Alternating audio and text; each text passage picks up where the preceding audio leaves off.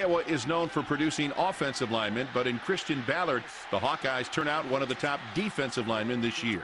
Playing at Iowa and practicing against last year's Packers first-rounder Brian Bulaga made Christian Ballard a better player. I mean, that guy, I mean, you see him, he's in the Super Bowl. He's one of the rookies that won the Super Bowl this year, so, I mean, he knows what he's doing.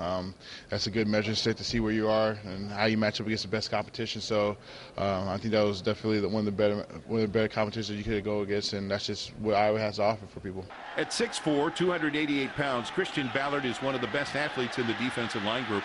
And he says he played so much basketball growing up in Lawrence, Kansas, it made him better at football. Basketball was huge in Kansas, and I was okay at it. I didn't even have a jump shot, so that kind of, eliminated that right away. But just playing with guys like, Brady Morningstar, who's the point guard for Kansas right now, was good. And seeing the talent level that he had kind of made me shy away from basketball, and, being bigger than everybody else pretty much made football my primary sport, really. With 31 players in 31 days, John Murphy, News 4 Sports. But not enough for the first down.